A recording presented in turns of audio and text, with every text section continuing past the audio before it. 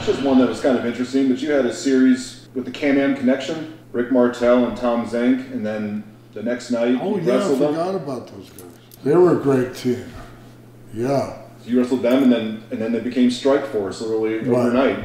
Loved it. Anything Tito was in, and the other guy, Tom Zenk, great performer. I can't believe he passed away. You know, shit, this guy was tremendous in the ring.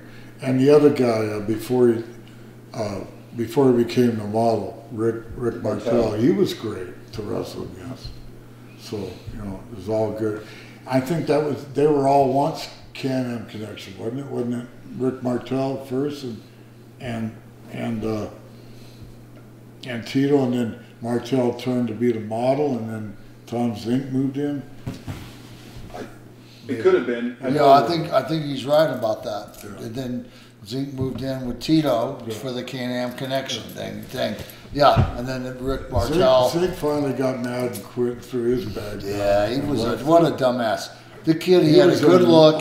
They would have gave him anything. He freaked out like Wyndham. He couldn't take it anymore. Yeah, he quit. All he had to do was just keep his head about him for fucking 5 minutes.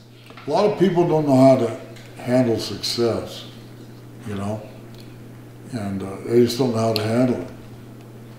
There's more guys have fallen, not in failure, but in success. Because once they got successful, they didn't know what to do with themselves, and you know, they fall under people's under bad circumstances. People, you know, hey, do this. You know, the next thing you know, they're gambling, or next thing you know, they're doing drugs, or they're doing alcohol. They're doing because they got successful. They got money. They can do all. All of a sudden, you can always find a friend that'll take you to go have a drink, or take you to a casino to gamble, or take you down to the local place and get some dope and get high. Those friends are plenty when you got money, but when you don't have money, you don't find there's nobody hanging around to take you anywhere, and then that's the biggest problem with success. Fall from grace is you can't maintain yourself. Grace.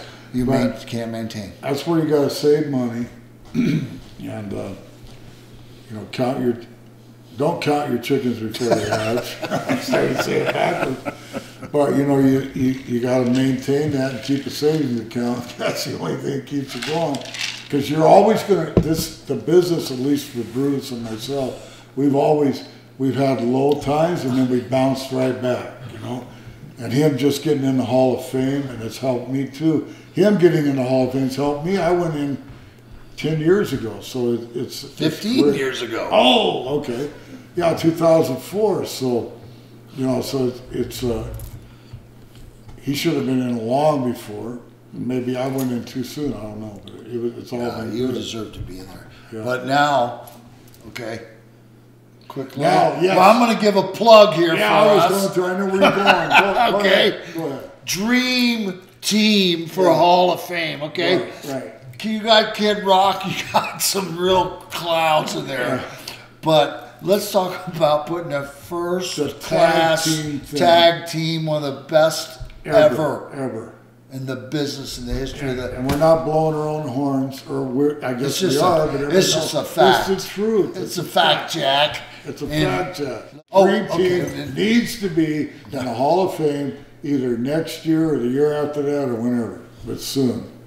And they should put the Bulldogs in too, even though both of them are deceased. The thing is, nobody realizes, they don't have a clue the kind of money that was coming in the years, in the 80s, in those mid to late 80s years when Greg and I were both rock. Mean and lean. There was every show, they were not selling out one show, but selling out two or three a day, every day. You know, we had a team, a B team, and a C team. We'd go to Toronto and go to Ottawa that night and sell both of them now.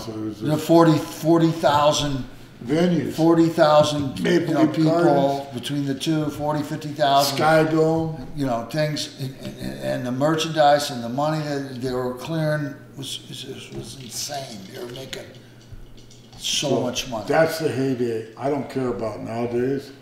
The heyday was the 80s, and everybody will really tell you that. And we're fortunate enough to be here to talk about it because the 80s was rough. Almost nobody's left. The 80s is rough, you know. You look at our album cover. Greg pulled out the wrestling album cover the other day, and I started looking at it and I go, oh my God. Yeah. Half of the guys, not more than half of the guys on the album cover are all gone. God bless them. There's only a few of us even left that are on there. Yeah. So.